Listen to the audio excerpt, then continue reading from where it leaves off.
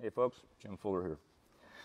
As you all know, we had another mass murder down in Florida. And again, as usual, the politicians are blaming this thing here.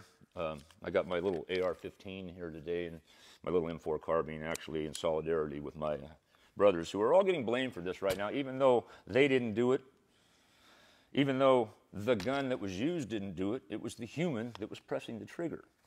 You know, I don't care whether it's this. I mean, yeah, this will kill you. In the hands of a good person, it can save your life, but in the hands of a bad person, it can kill you. But you're no more dead with this than you are with this. Or this .38 revolver, or even this little simple 1022. It's not the gun, folks. It's the warped human beings that are twisted by political correctness, by the ways of the world today, no parental guidance, no ethics, no morals,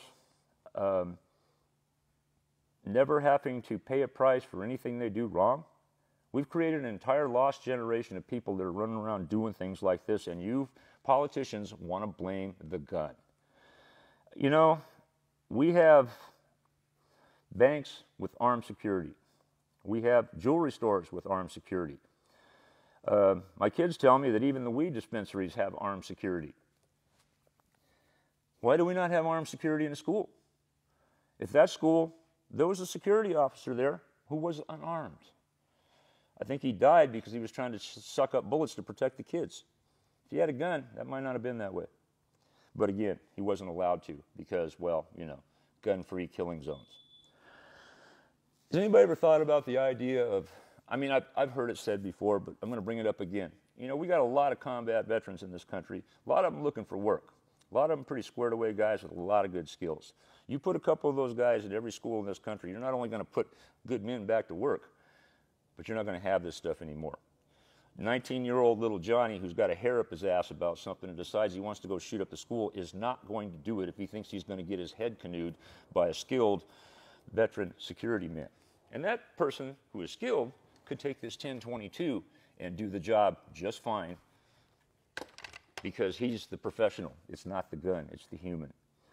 We got to get this shit right, folks, because it's not right now, and it's only going to get worse.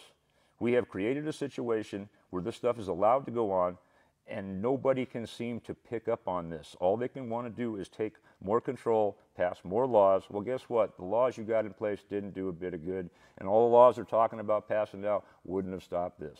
It always comes down to the same thing. Politicians have their agenda, and people don't pay attention to reality.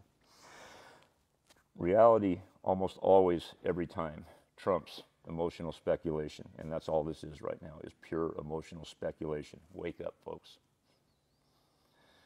I'm done. I don't know what else to say.